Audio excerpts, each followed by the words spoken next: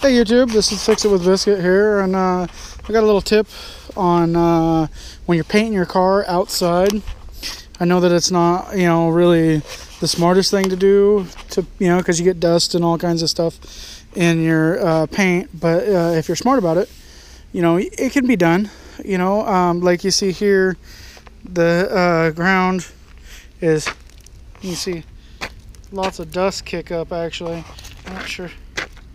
But anyways, so when you're spraying your air gun, it'll kick that up and put it into your paint job.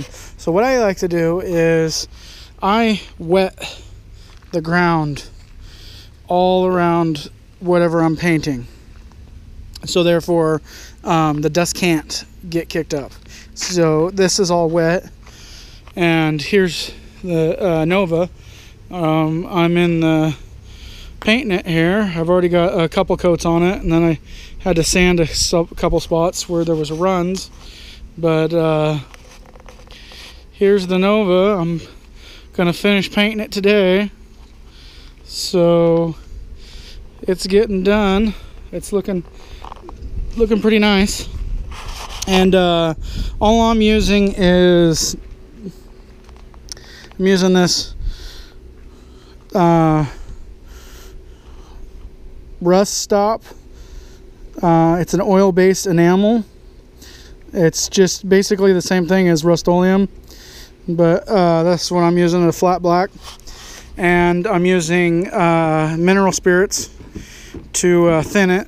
And the mixture I'm doing is 50-50, so it thins it out enough to spray in the gun. I'm using the HVLP gun. It's a high pressure, low volume gun. Or I said that wrong. I always say that wrong. It's let me look again here. Now it's HVLP, high volume, low pressure. Tongue tire sometimes, but yeah. So this is how it's coming out. I just wanted a little tip on how to keep dust from going up on your car when you're painting outside. I have a shop here, but if I put my car in it, that's all that's going to fit in it. So it's definitely not big enough. And I got four-wheelers and stuff in here, so my toolboxes and stuff.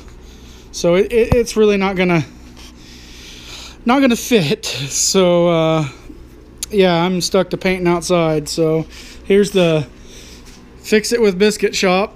It's not too big. So yeah. Thanks for watching, and stay tuned for more tips. And you guys have a good day.